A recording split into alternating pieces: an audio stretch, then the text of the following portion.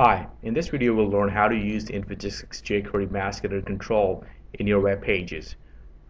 In this sample, we're going to use a couple of examples, one with the phone number and social security. So we'll instantiate two different mask editor controls, one for the phone input and one for social security. So what I have in front of me is Visual Studio 2010 with an MVC project.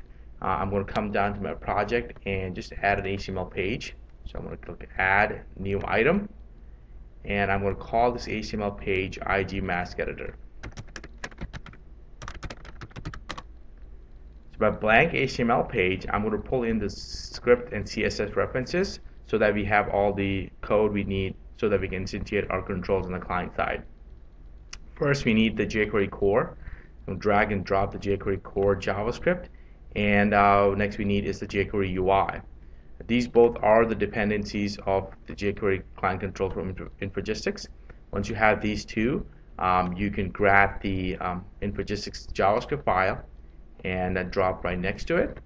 So that now by doing this step, you have successfully loaded all the necessary scripts needed for Infogesics client controls to be instantiated and rendered on the client side. Next we need is the style definitions, and everything is handled by CSS. So we're going to grab this igui.min.css and put it in your references. And finally, we need the jQuery UI.custom CSS as well. All these scripts and CSS are part of the install. So when you install the product, you can grab these folders directly from the install location and put it in your projects. Okay, before we write code, we need to have some placeholder in our HTML that we'll use to convert it to the control that we want, in this case the mask editor. So what I'm going to do here, I'm going to create a couple of developments, and one we're going to use for the phone input, so we're going to call it phone input, and the other element we're going to use to convert it into a social security input, so we call it SSN input. Once we have these two, we are good to go as far as writing our client script. So I'm going to come back to my head section, build up my script block, and use the jQuery onload function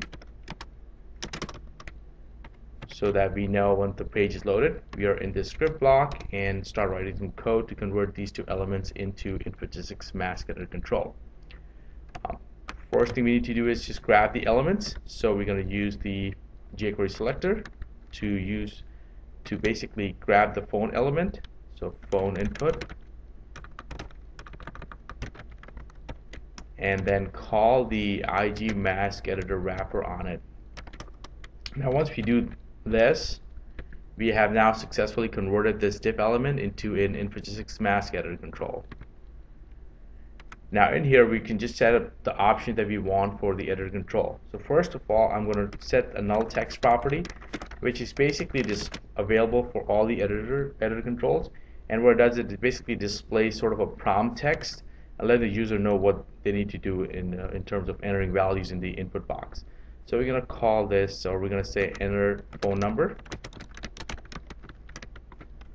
Then we're going to set the input mask, which is the main property of this control, and we're going to make sure that this takes in the phone number. So we're going to put some literal and mask characters into this input mask. So we're going to set open parentheses 000 for the area code, and then 000 dash 4 zeros. But this is our basically mask saying there are 10 digits of the phone number that we want, and it has some letters around it. So you have parentheses, space, and a dash in the middle dividing the phone number, and formatting is the way we want. We are also going to set the required to be true so that we have some validation as well. And lastly, we want to make sure that the validation fires as soon as the user moves off the control. So we're going to set validator options to be on blur. So whenever the user moves off of it, it's going to make sure that it fires out the validation on its control. Okay, so these are basically properties we're going to set in our mask control for the phone, and we're going to do the similar thing to our SSN. So we're going to copy this and paste it change the element to SSN input, and we're going to say enter SSN instead of enter phone number, and the mask for SSN is going to be a little different. So we have 3 numbers dash 2 numbers and then following 4 numbers. So once we have this, let's right click and view this in the browser. Okay, as you can see that we have now 2 input boxes here. Our div elements are converted into igMaskEditor. The first one says enter phone number and the other one says enter SSN, which is our null text that we set on these controls. And now if we click on it, you see that it gives a nice mask input capability, and I can come here and I can start typing in characters I want, and you will see that it will say please fill all required position, which is the default behavior built into the mask editor control. And because we have set all the digits are required, it will prompt the user that they have to fill in the entire section of the input box. And then if you move to our SSN, we can continue to do the same thing, and it will be formatted like a SSN field should be.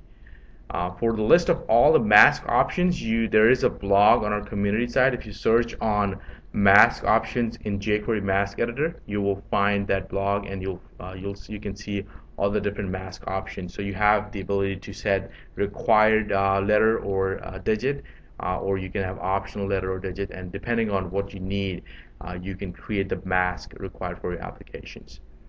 Thanks for watching the video. Infragistics. On the web at infragistics.com.